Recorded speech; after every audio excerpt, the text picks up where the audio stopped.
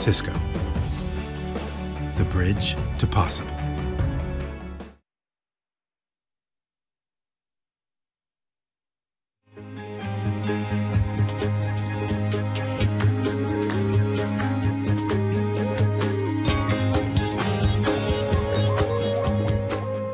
Hi, everyone. Welcome to this episode of Cisco Chat Live. I'm Stephanie Garaffa, and I'm the social media manager for Learning at Cisco and guest monitor for this week on the Hybrid Engineer, where networking meets software development. Before we get started, a reminder that we'll be taking your questions live at the end of the show. Use the Cisco Chat hashtag on Twitter or post your question in the comments if you're watching on Facebook or YouTube. Okay, so joining us today, we have Joe Clark, distinguished engineer here at Cisco and an integral part of our engineering team for 20 years now. Holds a CCIE. He's a champion of network programmability and automation, as well as a contributor to the Internet Engineering Task Force and a regular speaker at Cisco Live. Thank you so much for joining us. It's great to be here. Thanks, Steph. Great. Let's get started. Cool. The rapid pace of digital transformation calls for a new kind of network professional. How has technology changed the landscape for IT professionals? Well, you see it every day. You see it with the fact that we have new user experiences, mobile everywhere. Customers, their end customers, they're demanding a better way of reaching that organization, that business. They're demanding new user experiences. And all of that requires rapid change. If you're not doing it, chances are your competitors are. So how do you keep up with that? How do you start making technology work for the needs of your business?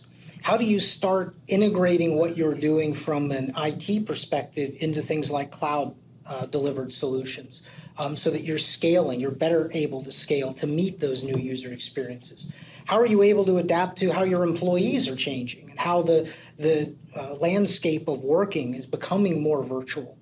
We're also seeing security play a key role into this. Attackers are getting a lot more clever. How are we adjusting the network so that we're combating those attackers while at the same time offering that seamless user experience to our customers? And these are the challenges that organizations are going through, and what they need to do is not just keep up with this pace, use technology to keep up with this pace, they need to outstep it. They need to get in front of it so that they're able to adapt faster than their customers need them to, and certainly faster than their competitors are going. Great. So the title of our chat today is the Hybrid Engineer. Can you explain what the term hybrid engineer means? Sure. It might be getting a little bit long in the tooth. A while back, there was this notion that network engineers, the people who knew the BGPs, the OSPFs, the routing protocols, that knew how the network interconnected, that they were the kings, queens of the castle. That they had all the necessary skills. But as we just talked about in question one, because of the technology landscape is changing, because those end customers, those users demand more from the businesses that they interact with, it was how do we achieve what we want? How do we achieve that pace? How do we get out in front of what our customers expect and what our competitors are doing? And the way to do that is with software skills.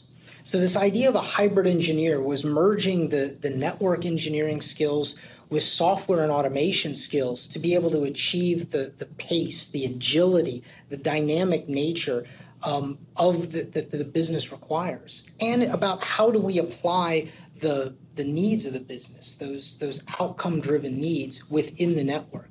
And so now I say it's a little bit long in the tooth because I think what we're seeing now is these are becoming more normal skills. People are looking to automate more. They're looking to do more with software, maybe not at the development or programmability stage, but they are doing more within the network. And we're going to see that continue to evolve and continue to transform as technology plays such a pivotal role in all types of business landscapes. Yeah. The move towards software-defined networks has changed the skills that IT and networking professionals need to be successful in the modern data center. So the skills employers are looking for have changed. Can you tell us why this is? Sure. One thing I heard recently, or fairly recently, was that people were looking at, in particular, our Cisco certified internet networking experts, the CCIEs, and they were saying, this person is an expert in networking, in IT, let's say, and especially in smaller organizations, but not just limited to that. Employers were saying, I've got this expert. We invested a lot of time in this individual. We're looking to them to be technologists for our organization. We're looking at them to be the architect, to be the CTO, CIO type individual who can say, I've heard of automation and programmability. I've heard blockchain. I've heard analytics and data science. I've heard of IoT, Wi-Fi 6. I've heard of 5G. How do these technologies, how are they going to affect our business? How do we internalize this to achieve outcomes, to do what we want to do, to reach our customers in new ways? Mr. or Ms. CCIE, help our organization do that. So the experts were looked at as being that kind of technologist, that oracle, to be able to say, this is how we're going to transform. This is how technology is going to become important to us. This is how we are going to use technology to either grow the top line, grow the bottom line, but achieve more with our business. And so it becomes very key that employers are looking for those IT engineers, those IT professionals who can think in a more broader sense around technology and understand those transformative needs and can help bring that into the organization and think not just in terms of the technology, but in terms of how the technology can make a difference for the organization. Sure, thanks. And I'm sure a lot of our listeners are asking themselves this question: what specific skills should IT professionals be focusing on to be successful in today's environment? This is almost as soon as I say it, I think it's going to change. Things happen so quickly. So you mentioned I've been here 20 years, and maybe didn't look it, but yeah, 21 actually, half my life at Cisco. And when I started, we were going through a transformation with voice over IP. After that, we started to see Wi-Fi become, people at conferences stopped sitting around the walls plugging in. It became Wi-Fi was the thing. And then virtualization started to roll out. And what we're seeing now is virtualization has become so prevalent. And we're actually seeing evolutions in that space as well, with things moving from just a virtual machine to containers, microservices, cloud connectors, into serverless and more of on-demand type compute. And that's permeated into the networking space as well. So virtualization is key. Being able to automate that virtual world, being able to meld the virtual world with physical networking gear, physical compute gear, being able to combine cloud and on-prem is critical. Being able to look into what's happening across the IT landscape and say, this is how our customers are using it. This is how our employees are using it, and apply data analytics to that and obtain insight from that. Data science is going to be critical. And being able to see, how is this going to be relevant to the business? We're not just playing in the technology game for the technology's sake. How are we going to make use of this in the business? And like I said, these are going to change. These are what we're seeing, people embracing these skills, looking to see how they can fold them into their career, how they can fold them into their organization. But they are going to change. Over time, tomorrow, 5 years, these change, and we need to be able to keep up with those changes. Mm-hmm. And we've heard it's essential to develop this DevOps mindset. Can you give us a real example of how DevOps skills are used? Sure. So DevOps is that melding of it's an iterative process melding of the traditional software type skills and thinking about how we do operations with more of a collaborative sense. It's about making things more replicable, more reliable, and doing things more at scale. And from my own personal experience, because I also like to kind of use our products as a customer from time to time and get that perspective. You mentioned I participate in the IETF. I also speaker at Cisco Live. I also help with the network operations team. specifically at Cisco Live in Europe. And we have been kind of eating this dog food or drinking this champagne, however you want to call it, for a few years now. Our mantra, by the way, at Cisco Live Europe is it's got to work, and we repeat that n number of times. So in order to have things that have to work, we try to keep things simple, and we try to see what we can do. What are the pain points that we're facing, and how we can apply automation. So we took a look at this a few years back, and we said, well, what is the first thing? What are the first things that we should be automating or further simplifying? And we started to apply automation around device level onboarding, bootstrapping of all the 1,000 or so switches, access points we deploy into the network. Then we started to see, well, okay, how do we avoid going to each of these devices to do configuration changes like port VLAN changes or QoS or policy changes on the router? And we started to build blocks of config, objective config, if you will, and apply them through a central point. So we didn't have fingers on keyboards. We had more of a policy-driven approach. And the moral of this is we did this iteratively. It wasn't something that we just turned on. We started to roll this out iteratively. And then over time, we started changing how we do monitoring.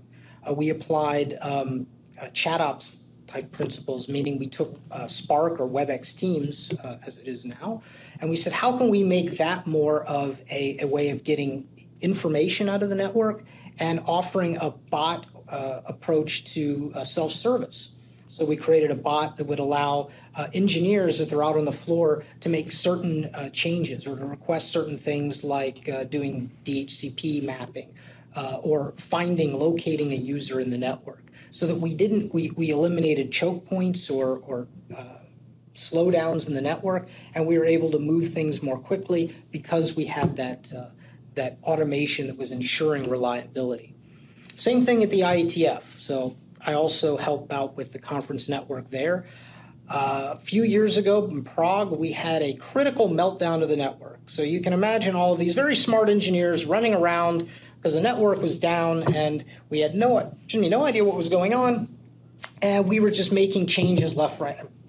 We got to stop this. We're adults. We're volunteers, but this is a real network. So we started to apply some of the same principles. We started to templatize all of our config. We started to use Ansible, not just to deploy the config to the network, but to deploy services to our monitoring services. We started to do replicable bootstrapping of devices. And again, we kept iterating and adding more of this as we did it. And an important thing to note is in both cases, Cisco Live, IETF, our teams didn't shrink. We didn't need less people. What we found is we could do more. We could add more services. Like at Cisco Live, if you've been, you might have seen the new mobile app and Find My Friends. These are services that we were able to add on to the network because we got rid of or we automated away a lot of those pain points. And what this has done, at least for me personally, is given me some better insight. So when I talk to customers at Cisco Live, and I hear their stories about how they're trying to take the same type of first step approach, or how they're telling me about what they're going to do next, or looking for next steps. It's been very rewarding to hear about their achievements and also being able to say, well, here are things that work, here are things you might want to consider, that it doesn't have to be an overnight overhaul of the network. You can start applying these practices in small pockets, seeing what works, and iterating over that. Sure. So let's build on that a little bit. Sure. So tell us some of the common misconceptions about networking automation and how that'll impact demand for IT pros. Sure. One of the most common and probably the oldest is what I was just talking about, is automation means we can do more with less and less people.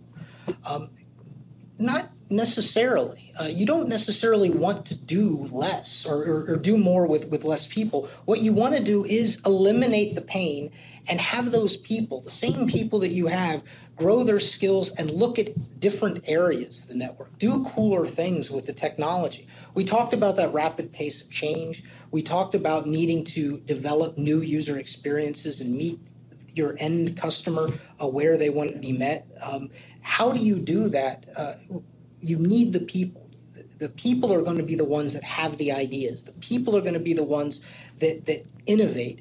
You need them freed up from a lot of that remedial or mundane task work to be able to focus on those cool new things. The other thing that I hear, and I was at a conference recently in Chicago, and I heard it in the hallway, someone saying, I got into networking so I didn't have to become a software engineer. I didn't have to become a developer.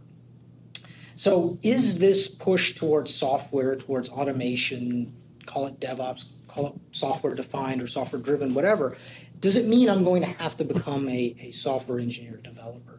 The answer is no. Automation is going to make parts or aspects of your IT life a lot easier.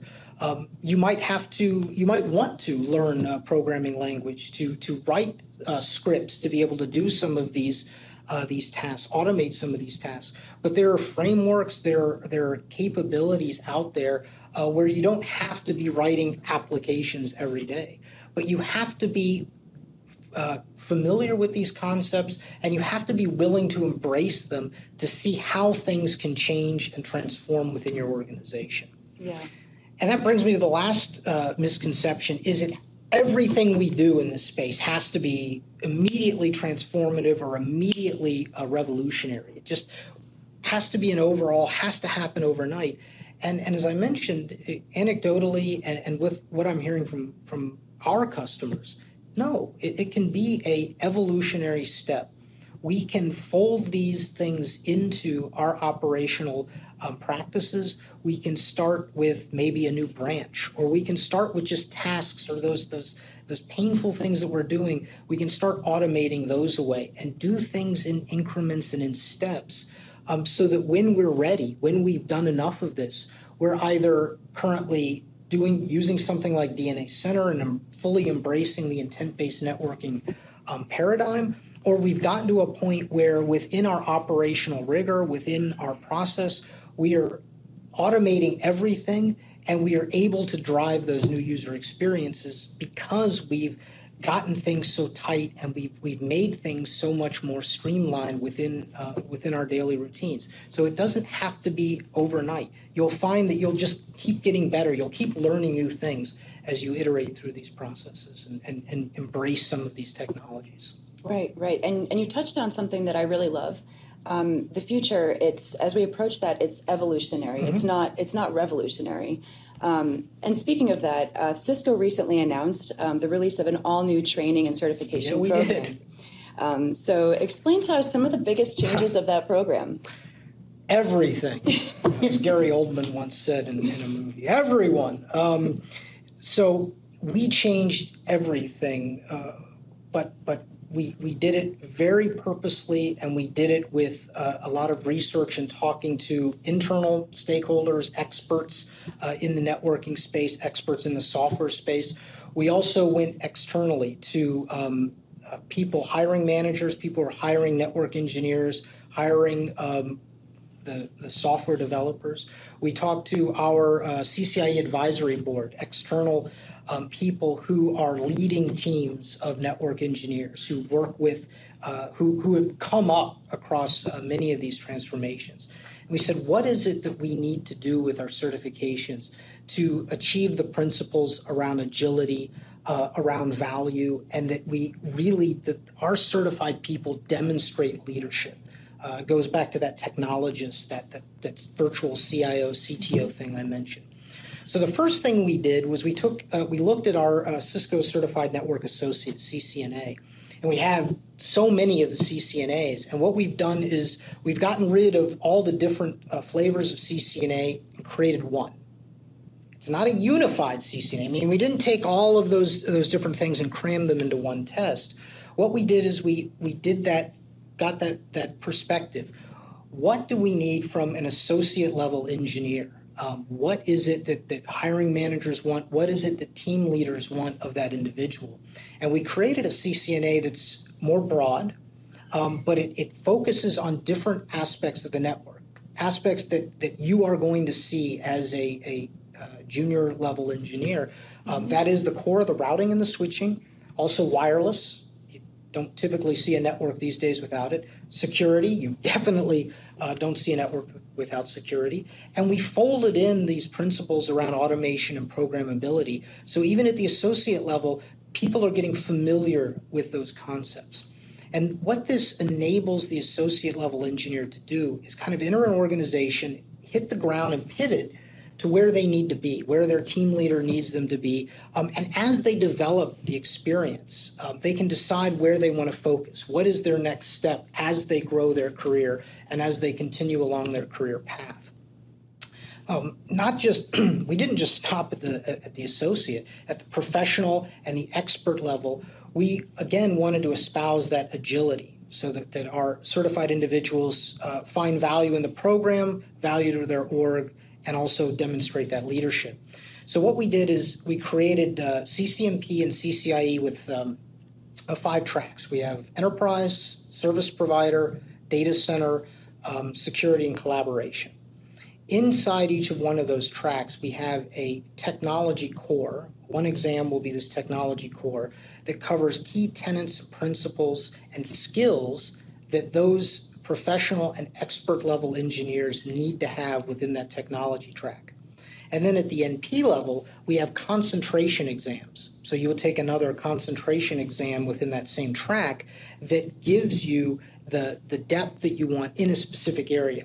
And this is based on where you want your career to go, or what you're currently doing in your job. And finally, with the IE, we wanted to focus more on that holistic life cycle. We expect, or employers are now expecting those IEs to have a little bit of that low-level design. They have, of course, the ability to operate and optimize, troubleshoot the network. And then they also have the ability to, through optimization with automation, programmability, be able to add on some of those transformative capabilities. So what you'll see in the CCIE lab practicals is there will be a focus on that automation across all the tracks. And while I said there were 5, and there are in the network engineer realm 5, another big thing we did is DevNet. We added a whole DevNet realm to our certification portfolio. That means DevNet also has a Cisco Certified DevNet Associate. There is a Cisco Certified DevNet Professional with a number of DevNet-specific concentrations around things like DevOps, IoT, and WebEx. And coming soon, we will also have a DevNet Professional, Cisco Certified DevNet Professional exam. We've also created, in each one of the 5 network engineering tracks, we've created a automation and programmability concentration that spans between the network engineer realm and that DevNet software developer realm. So it can allow the engineer, the network engineer, to, as they're developing their network engineer skills, also start to become that hybrid engineer. Bring in, via the training, via the certification and the experience they gain, bring in those software skills as well. And the last thing we did is learning is so critical for all of us. I love to learn. I love to play with new things and gather new experiences. Cisco, we believe in everyone should be learning every day. So in order to facilitate that for recertification purposes, we've opened up our continuing education program to all levels. Previously, it was just CCIE. Now you'll be able to use continuing education from training courses you take, Cisco Live that you attend, exam items that you write. You'll be able to earn CE credit at the NA level and at the NP level. Those DevNet exams, those DevNet training that you'll take, they'll also apply for continuing education credit for the network engineer. So again, we expanded our commitment to learning as well as part of this portfolio relaunch. Right. So not too many changes. No, just again everything. So how can the new certifications pave a new path for network professionals and software developers? So the certifications, the training, they set the groundwork. They give you things to study. They give you things to look at and hopefully to take, internalize, and start to explore how I can actually use this. So what am I going to do next? I took this training or I got this certification. what do I want to do next with these skills? How can I bring that into my organization and make a positive impact? So we want these certifications to set that groundwork or set the stage for that engineer to grow within their career or to find the career they want. In terms of getting started, it gives people, from a software perspective, it gives people a way of transitioning from that network engineer, as I mentioned, with those 5 automation and programmability concentrations, into the DevNet realm. They can start to say, yeah, I really like the software world. I like integrating software components into the network, and they cross over and they start to explore how they can become more or do more with something like DevOps, or how can they embrace IoT from a developer standpoint. And this allows people to carve out their own career journey or own career path as they see fit, based on what motivates them, what they truly find exciting. Right. So if I'm a network engineer right now, Sure. what's a way for me to start developing my software skills? So we've got a lot of training that is either coming out or is already out. So the training for these new certifications is starting to roll out, has started to roll out, are we August now? In June. So June, July, up until our go live date, which is February 24th of next year of 2020. So look for that training. DevNet at developer.cisco.com already has many learning labs, especially for those, like you said, you're a network engineer wanting to develop software. You can go check out the DevNet learning labs, the sandbox environments that they have. You can look at tools like Viral, the virtual internet routing labs, as a way of testing out these capabilities, testing out these functions in a safe environment, at your own pace. I myself, I like to learn hands-on. I like learning by example and then going back and seeing how I can apply that. And things like the DevNet Learning Labs and Viral give me an opportunity to play with these things without needing to purchase a lot of new hardware or without having to test in production. So I definitely would say look at that. And then when the certifications roll out, as the network engineer, look at those automation and programmability specialist exams. They will count towards continuing education or count towards recertification. So go and pursue them, study for them, and find out how you then want to take your software journey from there. Sure. So overall, what advice do you have for aspiring network engineers they're just starting their careers, just starting out? Don't fear the software. I lecture from time to time at NC State University, or in North Carolina, and I tell the students there, you guys, you're so lucky. They are getting an opportunity, and I hear this about students across universities across the world, getting an opportunity to look at the core tenets or principles around networking, the routing and the switching. I never got to play with that in college. And they're getting a chance to do that. Plus, they're getting exposure to not just the automation and the programmability, but they're looking at things like data science. They're looking at things like machine learning, artificial. They're getting a chance within an academic world to play with this. So a lot of these early in career individuals come out, and software is the last thing they fear. But it gives them a perspective that's very interesting. And I would just say, in general, for anyone getting started in the IT and the networking space, software is becoming more of the norm. That ability to automate, that ability to do things at scale is becoming more of the norm. So embrace that. Look at what we're doing from like a CCNA perspective, because we're trying to set a foundation that we can evolve to meet the skills that we're going to see from the industry, that we're hearing from our customers, from our partners, and we're trying to evolve our program continually to keep up with that. But it's always going to be about what works for you as an individual, me as an individual. So finding out what you want to do next, and always be experimenting, always be trying to figure out how this is going to work. Like I said, I love the hands-on personally. I think it really helps one to crystallize some of these concepts when they see them work. It gives them that sense of accomplishment, and it may inspire them to think about what's next or how this will then work within their organization from more of a production standpoint. Mm-hmm, absolutely.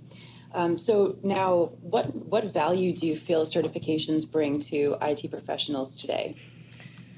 This is an interesting question. Certainly, the certification asserts at a certain level that you have some expertise at the level that the certification dictates. It's more maybe a scientific term. I take the certification. I studied I studied this material. This is what I know at the certification level.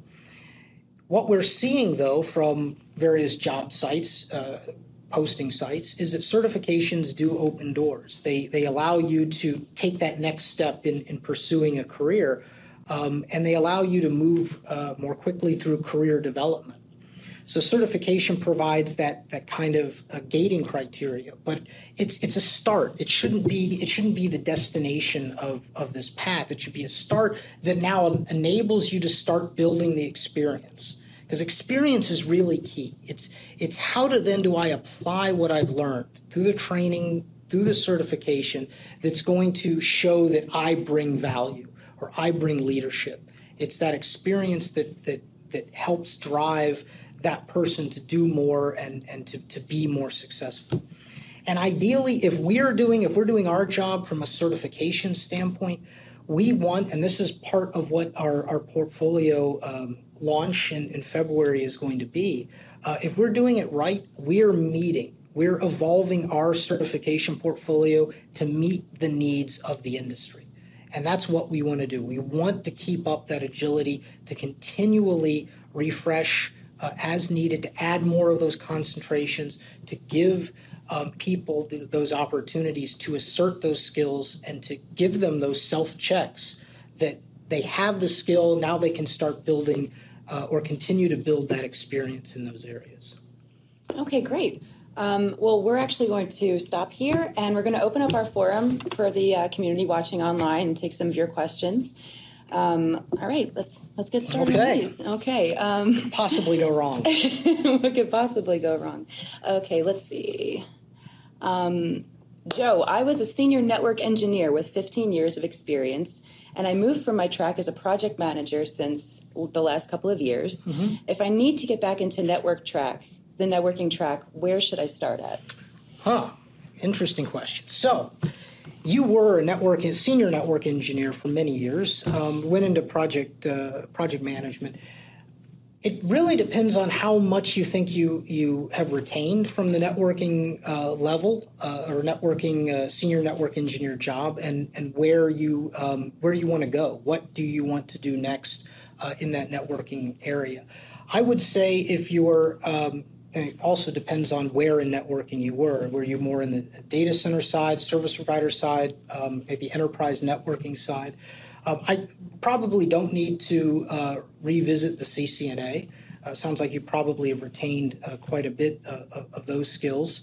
You're probably looking at some of the technology core exams, not just the exams, but the material there, because, again, if we're doing it right, we should have geared those exams to the skills needed in those various tracks, and start to look at that training material as it becomes available.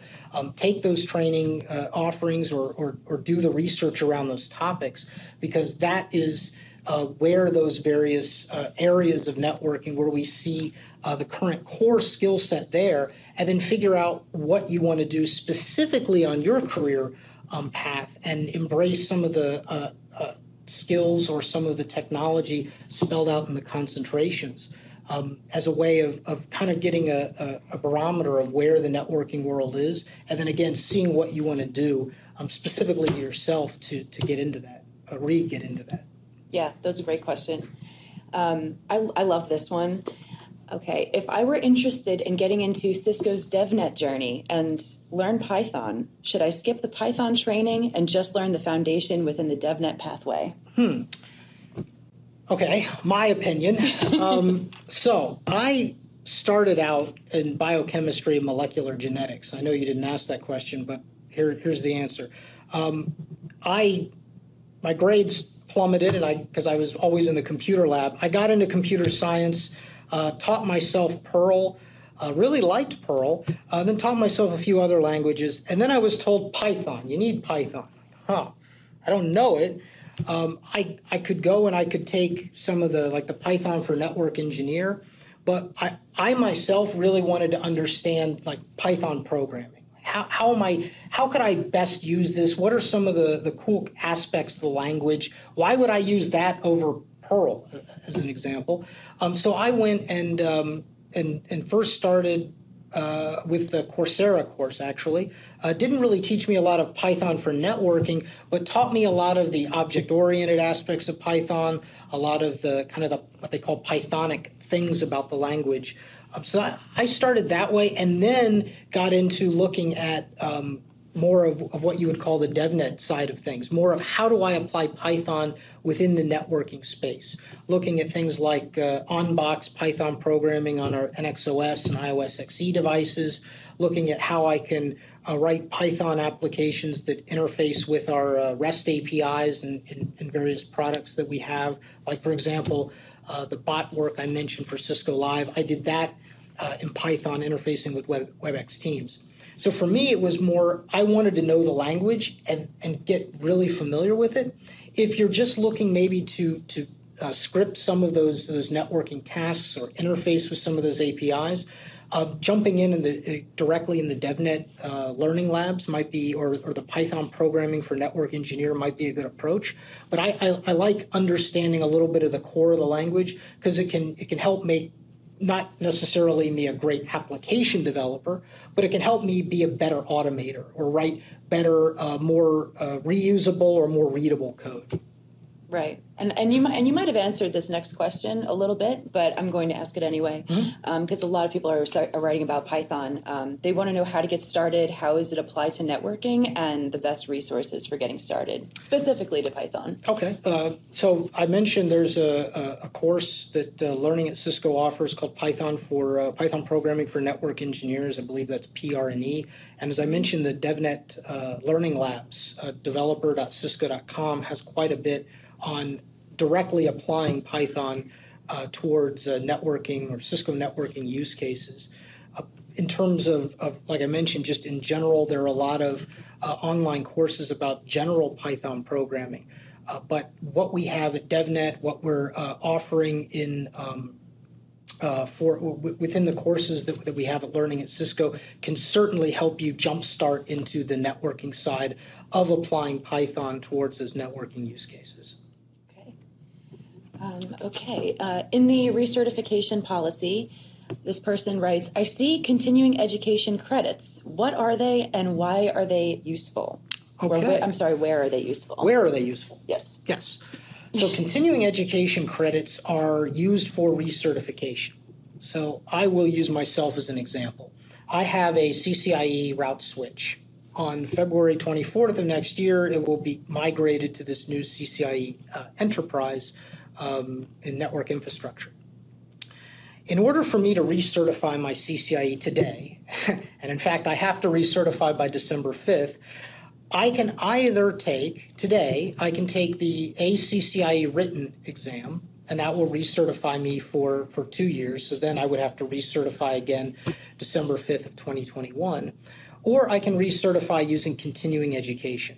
So continuing education, I can go and take a instructor-led course or an online course from our digital learning catalog. In fact, that's what I'm doing. I'm taking some data center courses right now.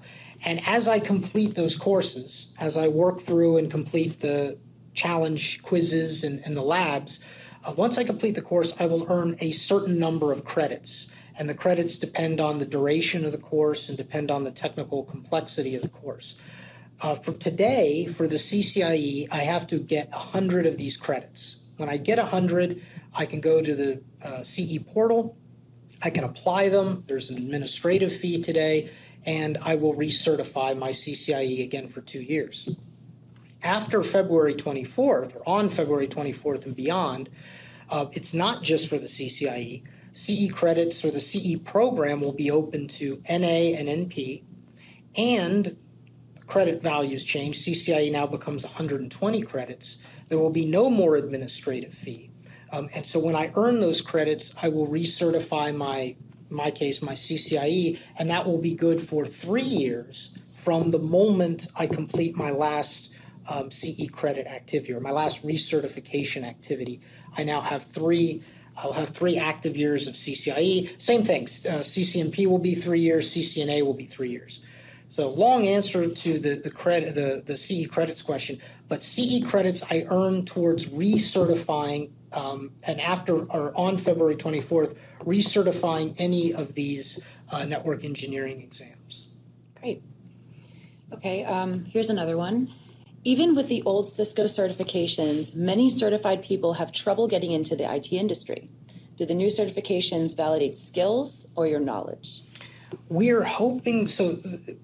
The exams themselves have traditionally been more about the knowledge, admittedly. So a lot of multiple choice, a lot of drag and drop.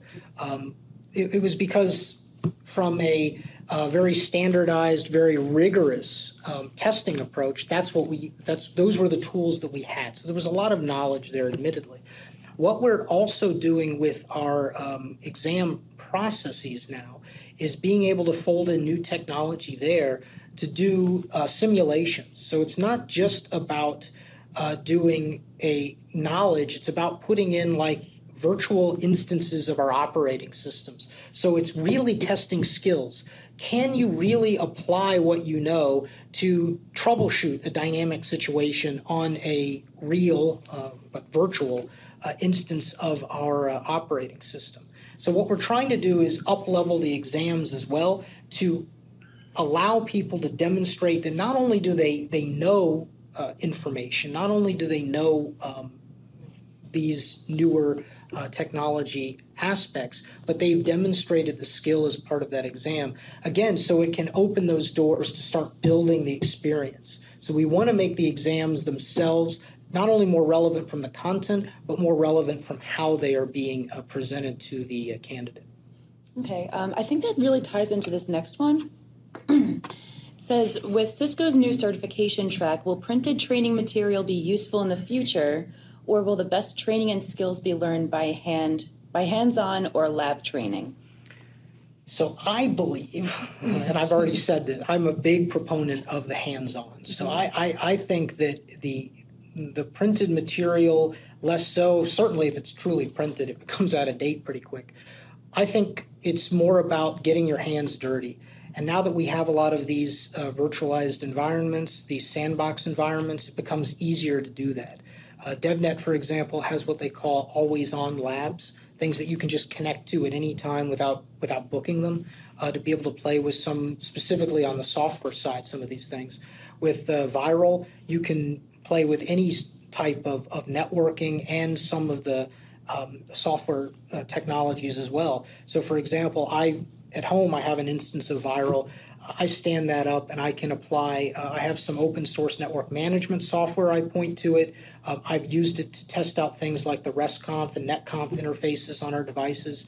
So it gives me an opportunity to build some muscle memory, build some actual operational experience with these things. And I think that's the best for being able to really understand how these skills can be applied in the real world.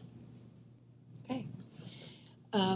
Next, what's the difference between the Meraki platform and DevNet Python?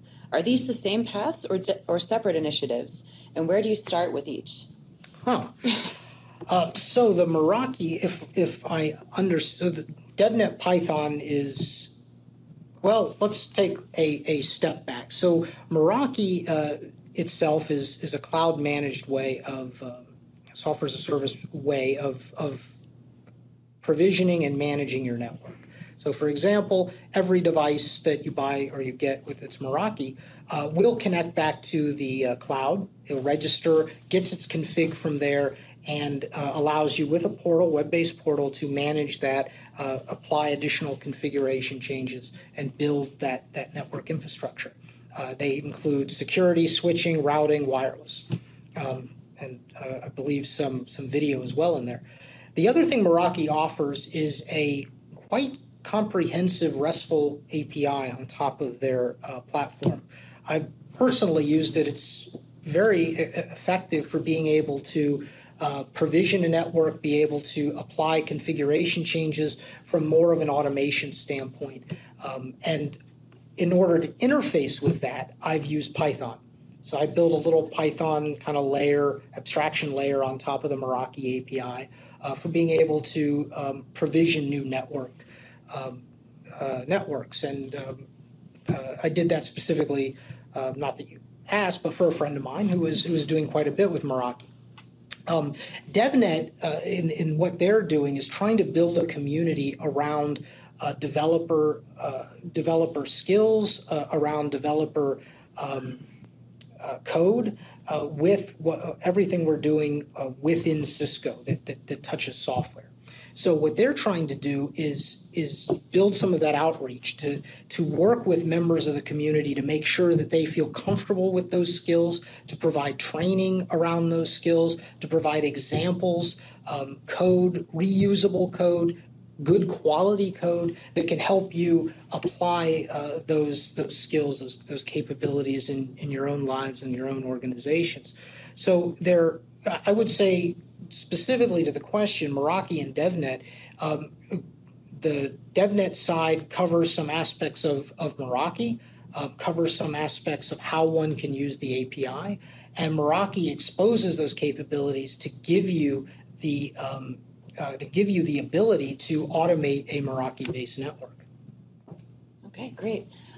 For those listening, if you're interested in learning more about Python-specific content, please visit developer.cisco.com/start now. That's where you'll find a wealth of information about that. Our next question. Okay. All right. So from JJ, I'm a CCNP routing and switching certified network administrator, and currently I'm working with Meraki routers and switches. Looking to get a new certification. Is DevNet certification a good choice for me? Well, JJ, we have never met virtually. I hope you're doing well. Is DevNet a good certification for you? If you want to start exploring how you can apply some of the, DevOps concepts, or how you could start making use of APIs in a kind of a good fashion, make use of testing, software testing elements in your day-to-day job, absolutely. I would say the skills around the DevNet professional in, say, the DevOps area, that's something I've very much considered. I think it makes a great certification, or a great training resource as anyone wants to grow their career in that area, if that's what you're looking for. If you want to kind of start getting your feet a little bit wet before doing the full DevNet, one of the DevNet side certifications, look at the automation and programmability certifications. You said you're a CCNP RNS, so you'll be a CCNP Enterprise on the migration. Look at the automating and programming Cisco Enterprise networks, the training and certification there, as a way to see how you can fold in some of those software skills from the enterprise standpoint.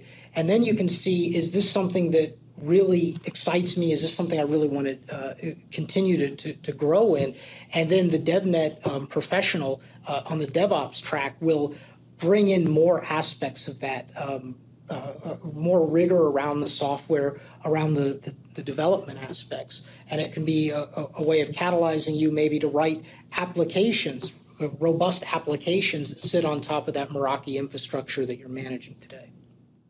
Okay. Well, that's all we have time for today. I'd like to thank my guests. We've done already? Done already. Well, thanks for the questions. Thanks for having me. This was great. Thanks so much for being here. Thank you. Your time has been very interesting, and thanks for a great discussion. My pleasure. To learn more about how you can take your career to the next level with Cisco, check out the links provided. We have information about our new certification program. It's coming February 2020. The Cisco Learning Network, DevNet, developer.cisco.com. Great resources for both of those initiatives. And of course, continue to view the comments on our Cisco Chat hashtag. I wanted to thank you all for watching us, and stay learning. We'll see you next time. Thanks.